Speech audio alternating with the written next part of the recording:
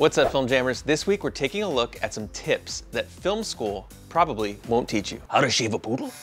No. So we've made a few feature films here and we've learned quite a few things the hard way. Lost hard drives, lost money to shady distributors, lost locations. So hopefully you won't have to. Now on the flip side of all this, we did sell our last feature film. So happy endings do come true. If you watch Film Jams, it can come to you too.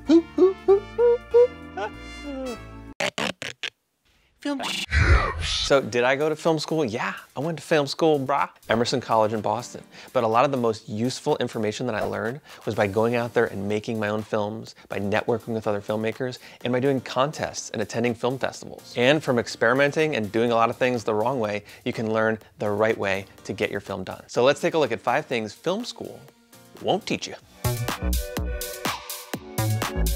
Go to film markets and talk to sales agents. Making a big splash at a top-tier festival is great if your film gets in, but there are other ways to sell your movie. We connected with a film sales agent at the Cannes Film Festival in France a few years back. Talk to these film salespeople and see what types of films that they're looking for. The needs often change from year to year, and you can just literally go up and talk to them. They have booths set up like at a typical trade show, and they want your movie just as much as you want to sell it to them. The sales rep there told us that they had a need for holiday-oriented family films that year. So we whipped up a quick script and shot Elfette Saves Christmas, a family holiday movie. And he sold the movie, woo! Now we didn't have a theatrical run and we didn't play at any film festivals, but we are in nearly every Walmart across the country, and we're also on iTunes, Amazon, Vudu, and a lot of other places. So talk to sales agents at film markets like Cannes in France and American Film Market in California each year. Ask them what types of films they need that year, and you might just make some money from your movie.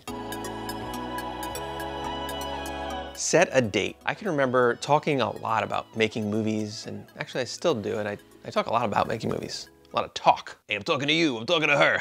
Getting out there and making a movie and making it real with momentum behind it is a whole nother thing. One thing that has helped me get that momentum is simply setting a shoot date. Now, you might not have your script finalized, you might not have all your cast and crew and locations yet, but if you have that first day of shooting and you set it in the calendar, you can start to motivate your cast and crew, and most importantly, yourself, to make sure things are getting done. This is one of the great things about film festivals. They all have entry dates and deadlines. Often these deadlines have given me a reason to stay up 3 nights in a row to finish my color correction to get my film in on the entry date. On my last feature film, we had a really short window to finish post, as it had to be ready for Christmas that year. We had to meet that distributor's deadline, so it was either get it done by September or wait a whole nother year to sell it, as it was a Christmas movie. Papa didn't want to wait. So use deadlines to motivate your team and yourself to get your film done.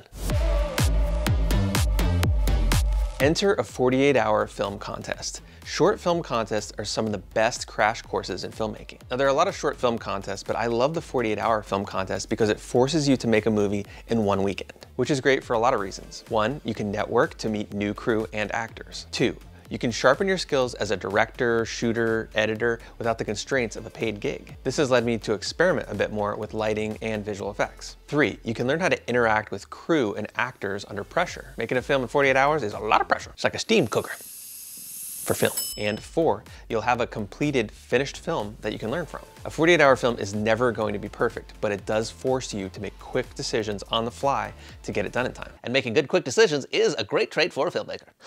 Or a pilot. At the end of the weekend, I found it really helpful to sit and watch the film that we made and see what decisions could have potentially helped the film for next time. I've done about 10 of these 48-hour film contests myself. We were doing about 1 a year for a while. And it's really interesting and pretty fun to see how our films have evolved over the years. So overall, a short film contest is a great way to experiment with filmmaking, hone your skills, and to meet other local cast and crew to work with. Like me, I want to audition as Batman.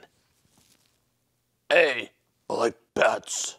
I'm Robert Pattinson. I'm available weeknights, Monday through Friday.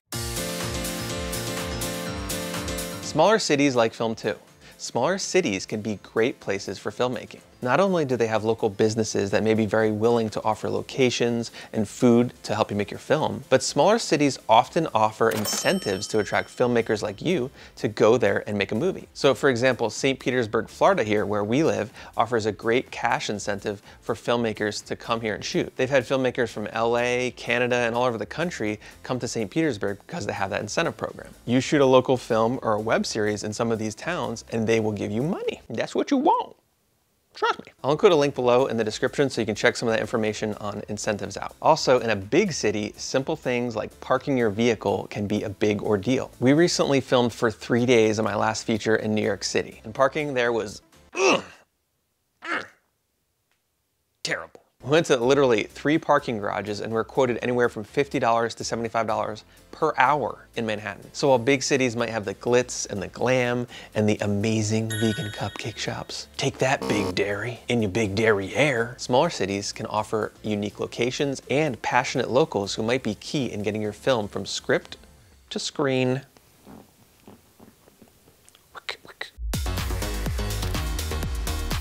Find someone who can critique your work honestly.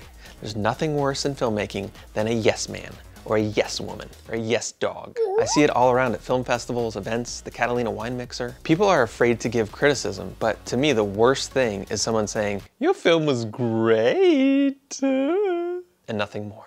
I know I see 1,000 flaws when I watch my films, so find someone who will give you honest feedback. It might be a collaboration partner, or a Facebook or Reddit group, or maybe a weekly film meetup in your town. So wherever you can find some honest feedback, use it to make yourself a better filmmaker. You know, I really love this episode, Film Jams.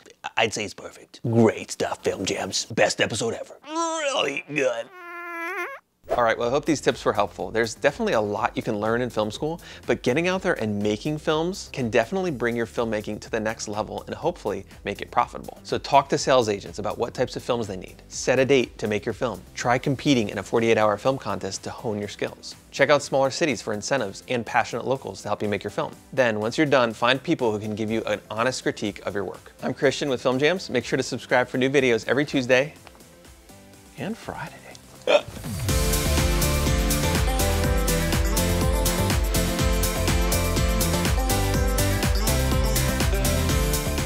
I'm Christian with Film Jams. Oh, the channel's been canceled. Oh no, wait, I read that wrong. That was my mortgage.